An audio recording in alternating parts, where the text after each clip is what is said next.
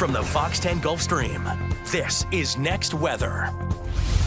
Well, the heat wave keeps rolling on, and we hit 96 degrees. We've been 96 or hotter for 15 days in a row at Mobile Regional Airport. So it's a 2-week heat wave, and it will continue. And we did tie a record high in Pensacola at 97 degrees today, 2 degrees away from a record in Mobile.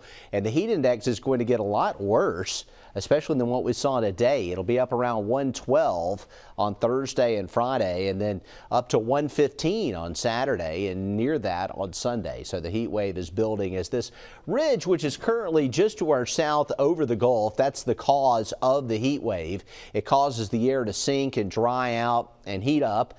Unfortunately, still real muggy at the surface because it's August. And, you know, Friday and Saturday, this thing could be basically right on top of us or just a bit to the west. And so we're going to be heavily under its influence. And when you're on the east side of an upper ridge, that is never good. And that'll be the case through Monday. We do have a heat advisory for tomorrow. There are excessive heat warnings for our neighbors to the west, and that includes Jackson County, Mississippi.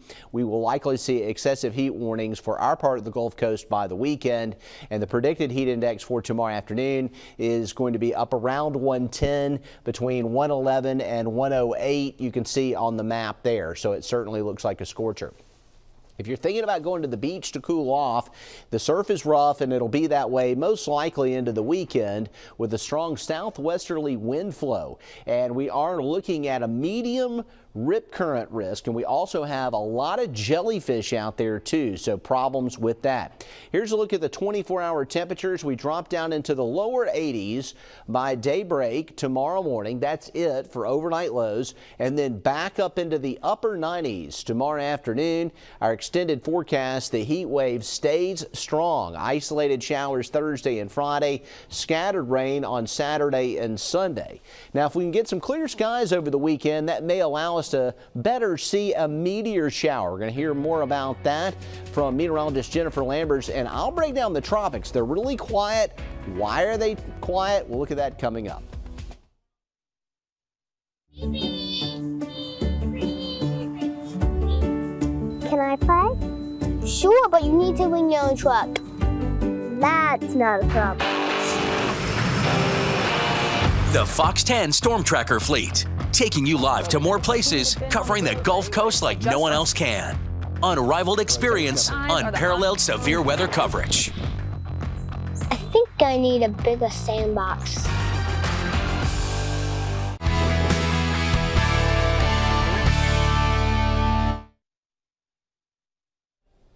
All right, it's August, and here's what we're tracking. You know, an active hurricane month typically, but the first couple weeks in August can still be just about as slow as June and July, really. It's the back half of August that we normally see activity ramping up, and we don't see anything developing in the next 7 days in the tropics. Here's a look at how often we see storms and when we see the most storms. And you can see we're right in here, right about the first half of August. Not a lot going on, but it is a little increase from June and July. And then we get into the back half of the month and into September, which is incredibly active, and even early October, which is more active than it is right now. So storm frequency shows that we've got a long ways to go with this tropical season. We're just really finishing the preseason and entering the active part of the season. If we see things developing this time of the year, it could be in the Gulf or the Caribbean Sea, but we're also opening up potentially the Atlantic for development along what we call the ITCZ, the Intertropical Convergence Zone, and also in the western Atlantic. And the reason why we're not seeing anything along the Intertropical Convergence Zone, these waves are coming off of Africa, but we're also seeing big dust plumes coming off the Sahara Desert in Africa. And so that's really putting a lid on development, having this dry, dusty air, very stable over the central Atlantic, and that's keeping the waves from forming. The upper level winds are somewhat favorable for development. We've got a couple of streaks of shear out there, one right off the Caribbean, but not a ton of shear in the Caribbean Sea. So if something were to form, it would feed off of a low shear and warm water environment. Sea surface temperatures are way above normal. We've got low 80s and then middle 80s here in the central Atlantic, a couple of degrees above average. Some water temperatures in the Gulf are scorching hot, with the water temperatures running in the upper 80s over most of the Gulf, right around 87 degrees. But we don't have that dry, dusty air, so that's why we're not seeing anything tropical yet, but we could see some strong storms later.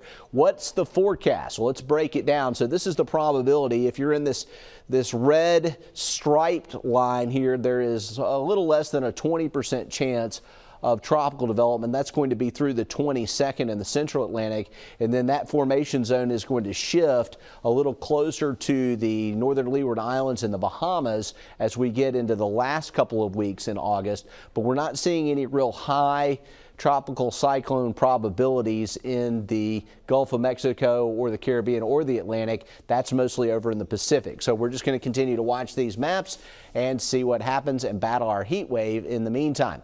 So let's talk about a celestial event.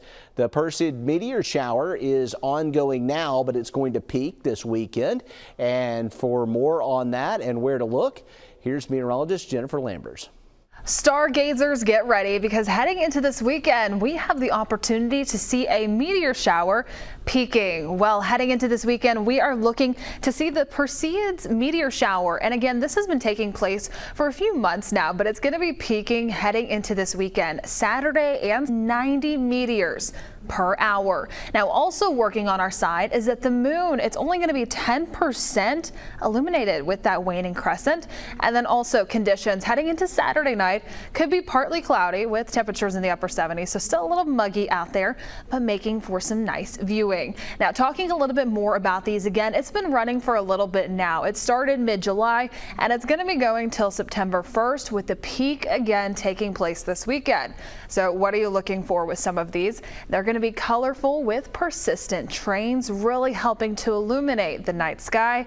And the best viewing time will be before dawn on both mornings. Just 2 years ago, I was able to watch some of these, went down to the beach, and it looked absolutely fantastic. We'll continue to keep you updated right here on Fox 10 with all the best viewing for this, but the next shot at seeing a meteor shower will come up in October. Again, we'll keep you updated right here on Fox 10, but reporting in studio, meteorologist Jennifer Lambers, Fox 10 News. And coming up, we'll have your 7-day forecast. New to the Fox 10 weather app, your 24-hour radar forecast. Be the first to see how precipitation is going to affect your plants across the Gulf Coast. Detailed hour by hour, the 24-hour radar forecast on the Fox 10 weather app. Plus the latest breaking news with the Fox 10 News app. Got him both. Stay alert with Fox 10. Prime time is Fox 10 time. The latest on the night's top stories are first on Fox 10 News at 9. Wrap up your day, informed and ready for the morning. Here's our long-range forecast, and the heat wave looks like it's going to be steady for the next 7 days. It'll actually get close to its peak, we think, this weekend, but it may continue to be oppressively hot into early next week. Daytime highs around 98 to 99 degrees. Occasionally we'll hit 100 here. Overnight lows much closer to 80 or at 80, and we will see some scattered showers and thunderstorms. The chances are isolated tomorrow and Friday. They pick up a little on Saturday and Sunday.